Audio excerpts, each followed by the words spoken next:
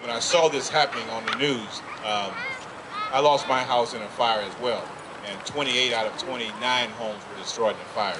And just myself, my wife, and my son, who was only 6 months at the time, we got out of the house with just a few clothing for him, and only only the clothing that we had on our backs, my wife and I. But during that process, the only thing that you can see your home being destroyed. You can see that things that you had felt were pressures in the world were going up in smoke.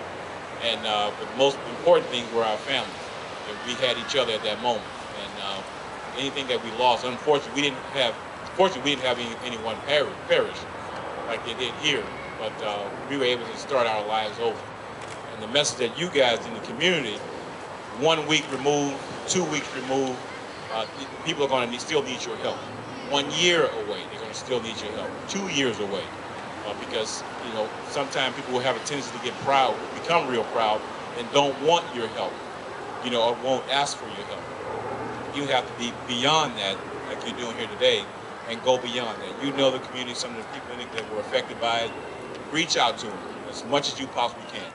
Just want to let y'all know that we support the community, and we are saddened by what happened in the community, and that we know that it was a big thing that happened, and we just want to show y'all that we're here for y'all, to support y'all and be here for y'all. And to any kids that are affected by what happened, just want y'all to stay strong, stay focused, stay positive, and stay in school, be smart.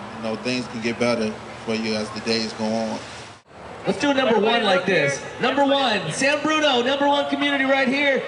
Put your hands up, 1, 2, 3. Oh, that's great. You got it?